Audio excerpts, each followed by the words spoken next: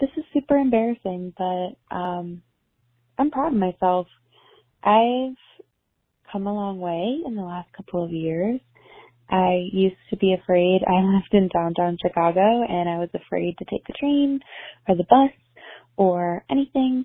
But this year I traveled to Italy by myself, to London, to Paris, and I even moved from Chicago to Florida by myself.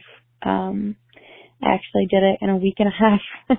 I got a job, got a car, got an apartment in a week and a half and moved across the country. And I'm really proud of myself. And I don't know, it feels weird to say that to other people. It feels weird to just like tell your friends or your family that like, hey, I'm proud of myself and how far I've come. But I am, and I've been thinking about it a lot, how much I've changed and grown.